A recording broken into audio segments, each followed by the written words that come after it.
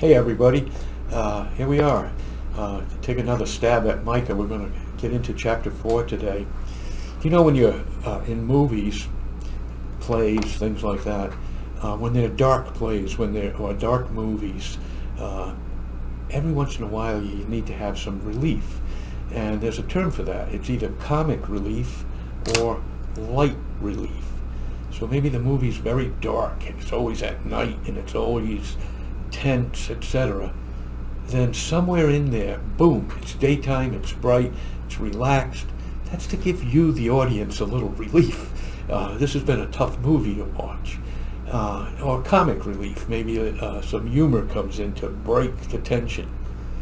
Well, we're going to get some light relief here in Micah chapter 4. It's been very dark, it's been very troubling. The Lord is coming to pronounce judgment on his people, and his wrath is going to flow out upon his people. And we pray, Lord, in wrath remember mercy. So anyway, chapter 4 begins a little bit of what I'll call light relief, and it begins like this: it shall come to pass in the last days. Ooh, last days, what's that? When is that? Has it happened yet? I mean, a lot of times we hear to the end of the age, and that may have been when Jesus died on the cross. That was the end of the Old Testament, the Old Covenant, the Old Contract that was made with Abraham and continued through David to Jesus, whose sacrifice on the cross. It says, this is the new covenant in my blood. When we take the communion cup, that's what we say. This is the new covenant in my blood. The new covenant, the new contract, the New Testament is made right there on the cross. And that was the end of an age. But this is not the last days, because we're still going on, right? We're still moving forward. We're in what you could call the church age. Back at the time of Abraham, God made a great statement, and I will. And we've emphasized that when God says I will, he does it. And fast forward, just before the cross, Jesus says to the disciples, I will build my church. And we enter this church age, which has purpose and meaning in it, which we see in the book of Acts and other places where Jesus is giving commands to his disciples to do something. And what is that? It is to bring the gospel to all the nations, all the tribes, all the family groups. And then when that, what's going on? Let's take a look at how the spread of the gospel to the nations is tied in with the last days. Acts 1:8. I shouldn't have told you that, because I could ask you, what are the last words of Jesus? And most people would go to the cross, it's finished, something like that. The last 7 words of Jesus were, to the uttermost parts of the earth. That's the last 7 words he uttered. He was with his disciples after his resurrection and just before his ascension, and he says to them, when the Holy Spirit comes, you shall be my witnesses in Jerusalem, in Judea, in Samaria, and to the uttermost parts of the earth. Last 7 words. And you'll be my witnesses to the ends of the earth. Everybody. Acts 1:11, right after that, in Acts 10, Jesus ascends. He's gone. He is taken up into heaven. And angels come and say, men of Galilee, why do you stand looking into the sky? This same Jesus who has been taken from you into heaven will come back in the same way as you have seen him go into heaven.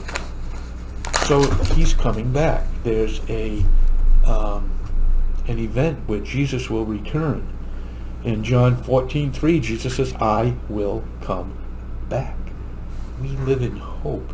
We live in hope that Jesus will return, make all things right, and eventually we will be with him in eternity. So Jesus clearly links the proclamation of the gospel and the end of the age. In Matthew 18:20, when he gives the Great Commission to go to and make disciples of all nations, he finishes with, surely I am with you always to the very end of the age.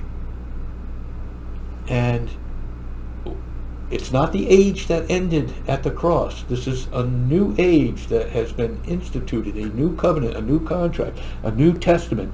And Jesus links the spreading of the gospel, making disciples to all nations, with that I'm always with you to the end of the age. He links the final thing, the last day, the end of the age, to the proclamation of the gospel, the spreading of the gospel to all nations. The last days will culminate with Jesus' return. Here's a selection of scriptures, if you would. When the Lord Jesus comes, when our Lord comes with all his holy ones, that hasn't happened yet. The coming of our Lord, the Lord himself will come down from heaven with a loud command and the voice of the archangel and with the trumpet call of God. They will see the Son of Man coming on the clouds of the sky with power and great glory. He will send his angels with a loud trumpet call, and they will gather his elect from the four winds concerning the coming of our Lord Jesus Christ and being gathered to him. We wait for the blessed hope, the glorious appearing of our great God and Savior, Jesus Christ. And so we will be with the Lord forever. Encourage one another with these words. So we live in hope. We believe that our Lord is coming again. And this will happen when? Well, let me see if I can put it together here. I got to kind of skip over here a little bit, and two views on this, by the way. There's amillennialism, which says there will be an event that ends when Jesus comes, but that will be it. He will take his elect up to heaven for eternity. There'll be the damned will be damned, and that will be it. There'll be no more heaven or earth. There'll be no more earth. There'll be heaven with the elect in heaven. That's millennial. It's easy for you to say. Millennialism, and agnostic. Gnostic means knowing. Agnostic means I don't know. And so forth and so on, things like that. But amillennialism is not a literal period, but is figurative of the godly influence of the church. After Christ's return, there's a direct move to eternity in heaven. And then there's what's called a premillennialism, a literal period on earth in which Jesus Christ reigns over the world as a righteous king. And I kind of go with that one myself because of the Old Testament, because of scriptures like the one we have in Micah that says in the last days these things will happen, and we have not seen them happen yet. And so it has to happen sometime. And that's where we get this idea of a millennial kingdom, a 1,000-year reign of Christ on earth from Jerusalem. Okay, so when will it take place? Well, Romans 11:25 says, Israel has experienced a hardening in heart until the full number of Gentiles has come in, and so all Israel will be saved. So all the Gentiles who are going to be saved have to be saved. Again, a link to the preaching of the gospel to all nations. That's got to happen. The fullness of the Gentiles they have to come in. Okay, Matthew 24. The disciples have asked when the temple will be torn down and what will be the sign of Jesus coming at the end of the age. And Jesus replies that this gospel of the kingdom shall be preached in the whole world as a testimony to all nations, and then the end shall come. So it hasn't happened yet. The gospel still has to go out and be preached to all the nations, all the tribes, all the family groups of the world, all the languages of the world. The big deal with Wycliffe, that's their goal, is to translate the Bible into all the cultural languages of the world. Acts 1, verses 6 to 8, the disciples asked, "Lord, are you at this time going to restore the kingdom to Israel?" Jesus answers, "It's not for you to know the times or dates the Father has set, but you will receive power when the Holy Spirit comes upon you, and you will be my witnesses in Jerusalem, Judea, Samaria, and the 7 last words, to the uttermost parts of the earth." Well, Peter at Pentecost said the outpouring of the Holy Spirit there fulfilled the prophecy in Joel 2:28. In this prophecy, Joel, after predicting the outpouring prophecies, the coming of the great and terrible day of the Lord. Is this what we're looking for at the end? In Acts 15 and a little bit of Amos, James, commenting on reports by Peter and Paul about God's work among the Gentiles, says, "The prophets are in agreement with this report, as it is written, after this, after the Gentiles are saved, I will return and rebuild and restore David's fallen tent, that the remnant of men may seek the Lord, and all the Gentiles who bear my name, says the Lord." Oh, so there's this link between the spreading of the gospel to all the nations and the final things, the end, the return of Jesus. What's this all about, the spreading of the gospel to all the nations? Well, do we remember what we said is God's ultimate plan? Numbers 14:21. "Indeed, as I live, the whole earth will be filled with my glory." That's what's going on. And that's what has been given to the church to do. That's where we are now. We're bringing the gospel of salvation, of eternal life, of Jesus Christ and his death and resurrection and his saving grace to the nations. And when that's complete, he will return. And I believe reign for 1,000 years from Jerusalem. Like our passage in Micah says. Let's read it again, just for the fun of it. Okay? "In the last days it shall come to pass that the mountain of the Lord, of the house of the Lord, shall be established as the highest mountain." There's this big deal with mountains too. Mount Hermon and some of the old powers and principality stuff, but that's a rabbit hole I'm not going to go down. "It shall come to pass in the latter days that the mountain of the house of the Lord shall be established as the highest of the mountains, and it shall be lifted up above the hills, and people shall flow to it." People are going to stream to Israel, to Jerusalem, because the Lord will be there.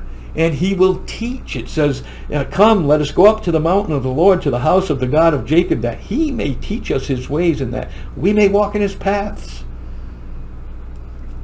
For out of Zion shall go forth the law and the word of the Lord from Jerusalem. He shall judge between many peoples, and shall decide disputes for strong nations far away." He's going to settle disputes. So if it's Egypt, or I'm making this up, if it's Iran, okay, the Lord's going to settle those disputes. And he will do it for all these nations. "And they shall beat their swords into plowshares, and their spears into pruning hooks, and nation shall not lift up sword against nation, neither shall they learn war anymore." We are looking for this great and righteous rule of our King Jesus for a period of 1,000 years. And that's when this will take place, once the gospel has been proclaimed to all the families of the earth. Wow. I love it. I really love it. Does it happen to these people in Micah? No. Listen where this goes after that. "But they shall every man under his vine and fig tree dwell, and no one will make them afraid, for the mouth of the Lord of hosts has spoken. For all the peoples walk, each in the name of its own God, but we will walk in the name of the Lord our God forever and ever." That's the great day of the Lord. The millennial kingdom is going to be fabulous. "But the Lord shall rescue Zion." When? In that day, declares the Lord, I'll assemble the lame and gather those who have been driven away, and those whom I have afflicted, the lame. I'll make the remnant of those who were cast off a strong nation, and the Lord will reign over them in Mount Zion from this time forth and forevermore. So we're still there, or we're in that millennial kingdom up to this point. And you, O tower of the flock, hill of the daughter of Zion, to you shall it come, the former dominion shall come, kingship for the daughter of Jerusalem, still in the last times.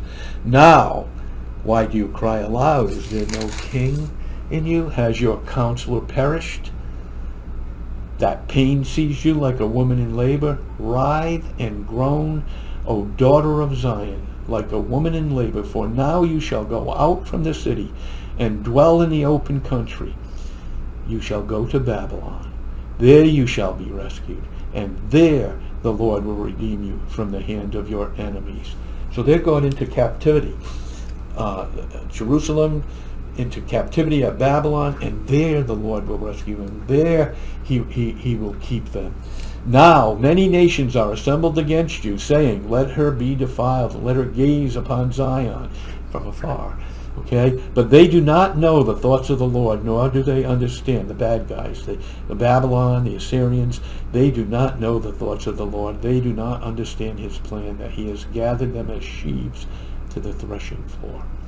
Arise and thresh, O daughter of Zion, for I'll make your horn iron, I'll make your boot hoofs bronze, and you shall beat in pieces many peoples, and shall devote their gain to the Lord, their wealth to the Lord of the whole earth.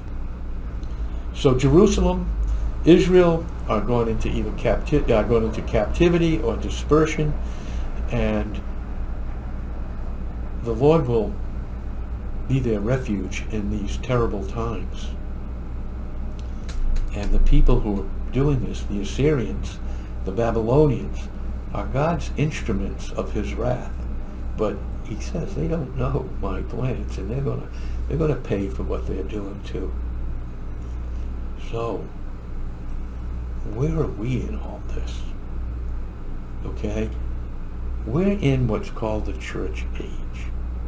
And it is our responsibility to proclaim the gospel to every creature, to go and make disciples of all nations, teaching them and baptizing them in the name of the Holy Spirit and the Father, the Son, and in Jesus' wonderful grace.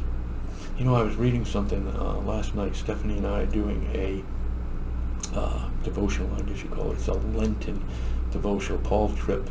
And he made the point that everything that God has done in his providential care from the very beginning was to bring Jesus to that awful cross so that you and I could have redemption, salvation, cleansing, and hope. So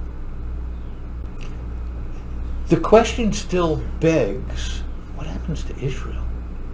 I mean, if you remember, or maybe, well, we didn't quite get there and everything, and I'll review that at another point, but Israel was set aside. John chapter 1, verse 12, around there somewhere, it says that, and he, the Word, Jesus, came unto his own, and his own did not receive him. But unto those who believed in his name, he gave the right to become the sons of God. It was there that Israel was set aside as the channel of redemption. And the church was now the new channel of redemption.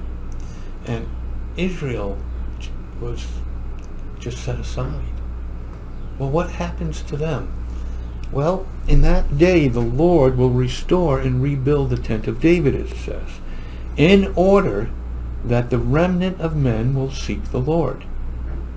And, he says, I will plant Israel in their own land, never again to be uprooted from the land I have given them. So they're going to be brought back. Hosea, for the Israelites will live many days without king or prince or without sacrifice. They haven't been able to make this sacrifice. It has to be done in the Holy of Holies within the temple. There's no temple. Okay? Afterward, the Israels will return and seek the Lord their God and David their king, and they will become trembling to the Lord and to his blessings in the last days. Isaiah.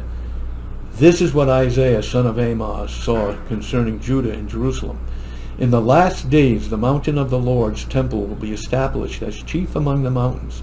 It will be raised above the hills, and all nations will stream to it. Ezekiel. Ezekiel sees a vision of a valley full of bones, scattered and dry. Can these bones live? As he watches the bones gather into bodies and become living flesh and blood people, the Lord explains, these bones are the whole house of Israel. I will bring you back to the land of Israel. I will put my spirit in you, and you will live. Them bones, them dry bones. The Lord promises, this is Jeremiah, the time is coming when I will make a new covenant with the house of Israel and with the house of Judah. I will put my law in their minds and write it on their hearts, and they will know me from the least of them to the greatest. Scripture teaches that the nations will seek the Lord in a revived Israel. Isaiah, again, in the last days, the mountain of the Lord's temple will be established, and all the nations will stream to it. They will neither harm nor destroy on all my mountain, for the earth will be full of the knowledge of the Lord as the waters cover the sea. The nations will rally to him. Wow. Right now it's not like that. The nations are trying to destroy him, are trying to really eliminate God from the cultural thinking. But remember, as surely as I live, says the Lord, all the earth will be filled with my glory. Trust in God. Do good. Cultivate relationships with people of faith. The times are hard right now. They may get worse. It may be like Micah's day, where the Lord is bringing his judgment on this nation. But remember, we are a people of hope, and the Lord will rescue us there. He will rescue his remnant. We can guarantee that we're safe in the rock of his refuge. So run to the Lord, stream to him like all the nations will in the end. Do it now and find his grace. Heavenly Father, we have heard of your fame, and we stand in awe of your deeds. Repeat them in our day. In our time, make them known. In wrath, remember mercy. God bless you.